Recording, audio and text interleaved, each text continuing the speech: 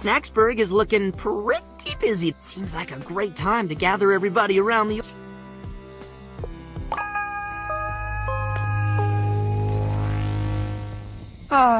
Nothing like a campfire, eh, buddies? Beats sitting in the dark. I tell you, there's some spooky stuff out there. There ain't nothing out there, just BugSnax and trees. You're just yellow.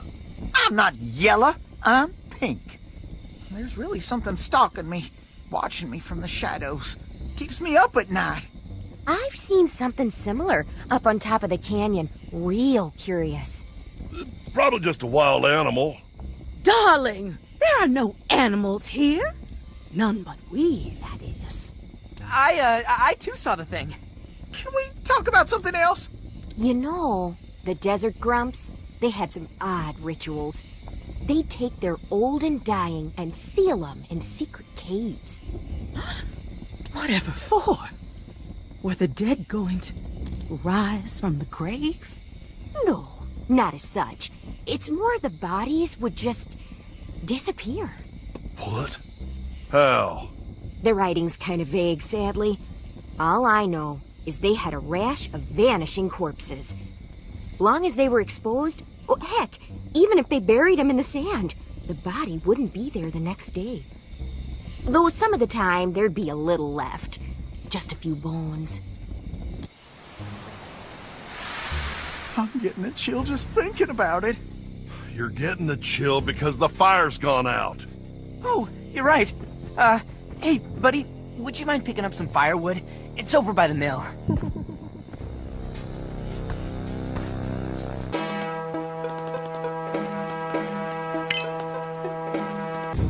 Okay, where were we? Triffany, you were saying something about the zombies? No zombies. Listen, spooky as the disappearing stiffs may be, that's just a story I read on a wall. We got nothing to fear from the dead. I'm more worried about the living. The living? Obviously, we're not the first Grumpuses to make it to Snacktooth. So what makes us think all the others are dead? I've seen those chewed-up skeletons around the island. We all know something kills Grumpuses out there, and it has teeth. BugSnax don't have teeth. And like Wiggle said, there aren't animals out here, other than us.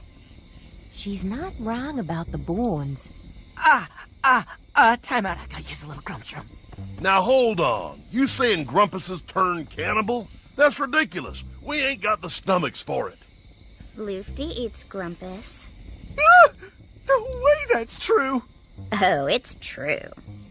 Late one night, I saw Floofty dragging something along the beach. When I got closer, I saw what it was. A severed leg. And as I watched, they held it up to their mouth. And then, they took a bite out of it. Don't mess with my head, Beth. You're gonna scare me snackless. Oh, Grump! Is somebody gonna check on Philbo?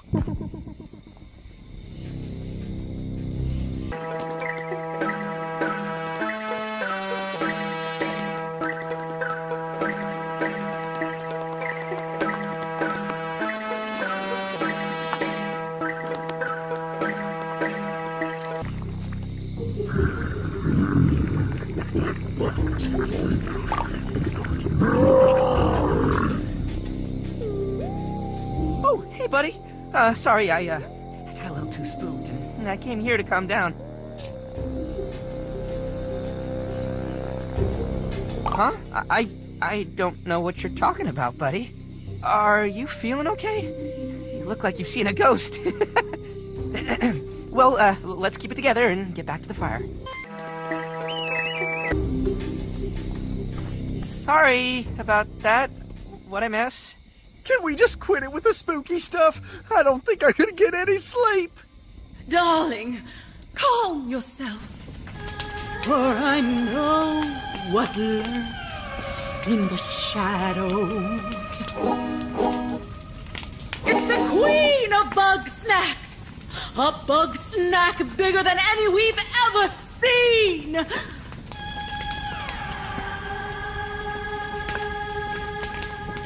She conducts this delicious orchestra, bringing music to our mouths. And once we're dancing to her tune. She gobbles us up? That's precisely right, darling. This story makes no sense. Why would BugSnax have a monarchy? Oh, Wambus, it's just the title.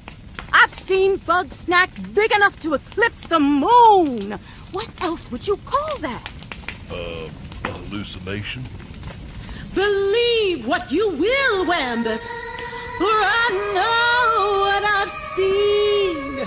Regardless of what sort of monster you believe in, something is lurking out there. And it's only a matter of time before it comes for us.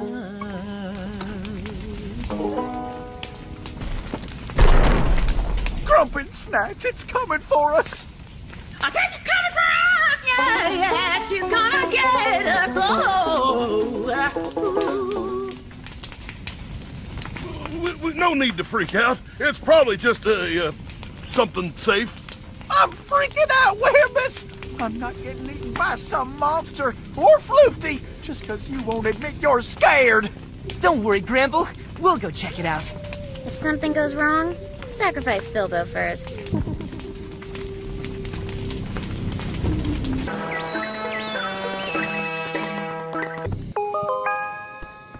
Chandlo? Whoa, it's Filbo! And somebody new? Hey, how are you? Doing better these days, yeah. Snacksburg is coming back together. I noticed. I saw the fire and I thought, whoa, Snacksburg's on fire. So I came down here to check on it. Then I remembered I left some stuff at the mill, so here I am. Is Shelda around? Oh, no. Nobody's seen Shelda since the fight. Major bummer, bro. I could use her wisdom right now. Anyway, can't stay and hang. I gotta get all this stuff back to Snorpy right away. You know how he gets. Don't you at least want to say hi to everybody? If I do that, they're gonna want me to stay. Catch you later, bros! But I do want you to stay. Oh, darn it. Oh, well. Let's get back and tell the others.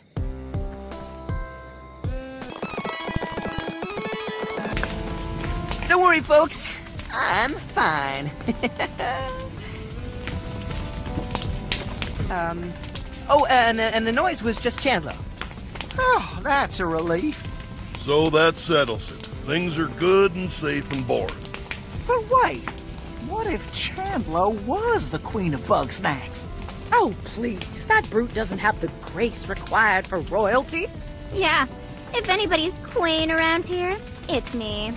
You know, the Desert Grumps had a history of matriarchal leadership. Real fascinating system they had. Every year, the ladies would go hunting, and the one to bring home the biggest bug snack was the new head honcho.